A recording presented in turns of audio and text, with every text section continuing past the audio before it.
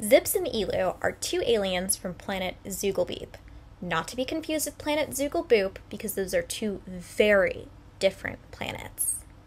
They've been on Earth for what they think is forever, but is actually a week, and they believe they've figured out all of our human ways, but actually haven't. Still, Zips and Eeloo are so convinced of this, they decide to make a series of DIY and how to do things books.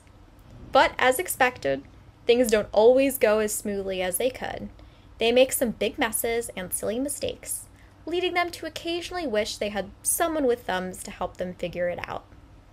This is a hilarious new series, where Zips and Eeloo teach kids how to do the human things.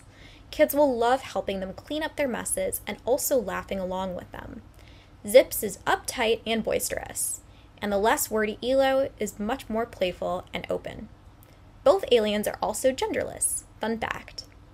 Themes in this graphic novel include being open to new information, accepting that mistakes are okay, and using different communication styles. There will also be a follow-up sequel in later 2024 where Zips and Eeloo make a friend. I'm excited because author Leila Boukarim has also included her family's recipe for hummus in the back, which comes from her own Lebanese heritage. And as somebody who loves hummus and people who are interested in making hummus, I can say that it really tastes good and is also top 8 allergen friendly. Hi there, my name is Leila and I am the author of Zips and Eeloo Make Hummus, a graphic novel illustrated by Lopez. Writing this book and watching Alex bring it to life with his colorful, vibrant, beautiful art has been one of the most fun things I've ever done. I love reading funny books. They make me laugh out loud, even if I'm alone. And so getting a chance to write one of my own has been a privilege. I wrote this book for kids who, like me, appreciate comedy. And one thing I've learned through having kids of my own is they can have a really sharp and refined sense of humor. So my goal was to write a book that would make them laugh, but also make their grown-ups laugh. When I originally wrote the story, it was a very different story. But all along, I wanted to write one with hummus at the center because, well, I love hummus, and who doesn't love hummus? In my circle of friends, I am the hummus lady. I'm the one who always shows up with hummus. Homemade, of course.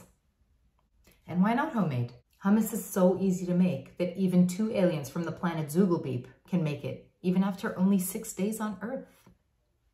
My favorite scene to write was when Zips and Eeloo realize they don't have any lemon and they need lemon to make their hummus. They have to get to the supermarket somehow to buy some. So they get in a car and Zips is debating whether or not they should drive. Eeloo, of course, is terrified. That whole scene, while writing it, cracked me up.